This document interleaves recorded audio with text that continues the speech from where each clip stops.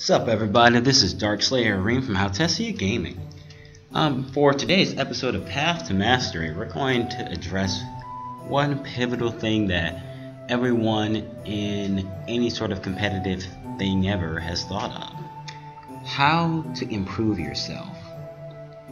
One of the biggest things, first off, is that you need to recognize your need to improve.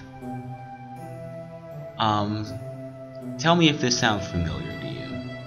Someone who just lost to, like, say, I don't know, for example, I'm just going to use like Sheik as an example. You lost because you got killed by Vanish, and then afterwards they were just like, man, Sheik's Vanish is BS. Stuff like this doesn't really help you because it doesn't help you recognize your need to improve. A better thing to say after something like that would be like, man, I really need to learn how to deal with Sheik's Vanish, as opposed to just saying Sheik's Vanish is BS.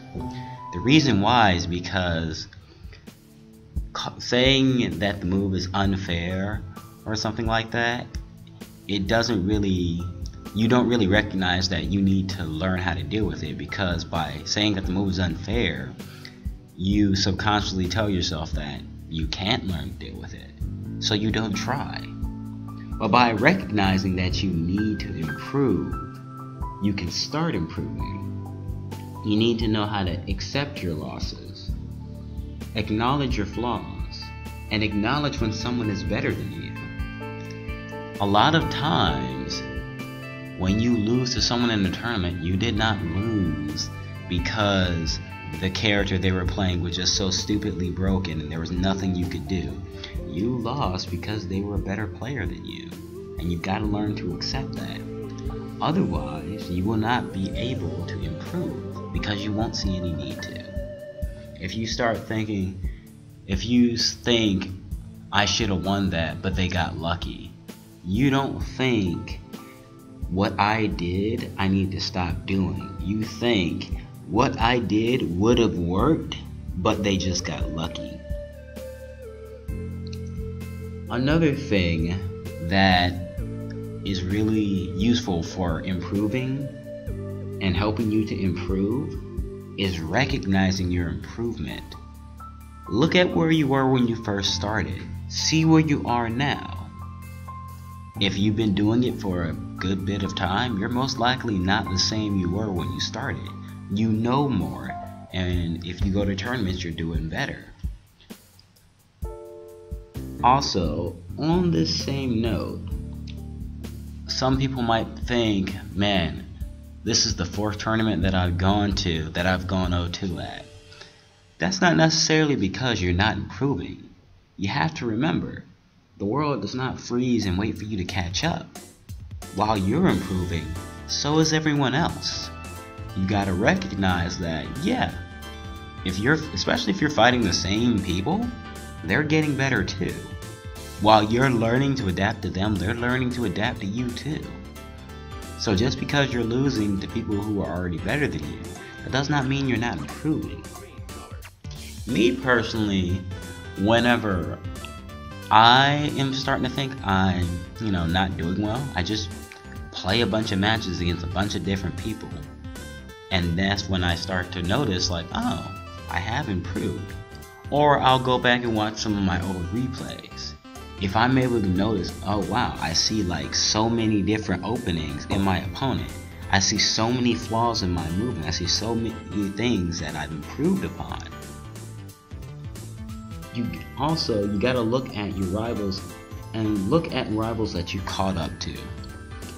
Say there's someone who before they would beat you 8 out of 10 times, but now when you play them, you're going even with them. That shows improvement. And most importantly, you have to acknowledge that it takes time. It will take time for you to improve. You're not going to do it overnight. Everyone who has ever gotten into anything competitive probably has a reason why they want to do it. You gotta figure out, what do I want? What is my goal? For some people, it's to be at the top of the world. For others, it's just because they want to be able to have fun. Me personally, my goal is to be able to get to the point where I can win a regional. That is my goal. If I ever achieve that goal, I'm probably going to set a new goal and just keep building up. For others, they want to be the best in the world. But that type of stuff takes time. Zero is probably the undisputed best Smash 4 player in the world. But he's been playing Smash for a decade. He played Smash for almost a decade before he was able to say that he was the best in the world. A decade. A decade filled with him getting O2'd. Parts where he was losing, parts where he was getting defeated, parts where he was getting styled on. But he did not give up. He didn't give up, he kept pushing forward, and he was able to achieve his goal. And he didn't get to his point and just say, oh, well, I guess I'm done now. No. He still continues to push himself, along with every other top player out there that consistently and continuing to push themselves. And almost every top player will tell you, complaining about something won't help you overcome it. Complaining that, man, this move is hard to get around. Learn to get around it. That's pretty much what they'll all tell you. You can either complain and be one of the people complaining and not winning, or you can be one of the people who goes, okay, this is what I need to work on, and then go work on it. That's what I wanted to talk about today. This is Darkslayer Reem from Haltessia Gaming. Thank you very much for watching.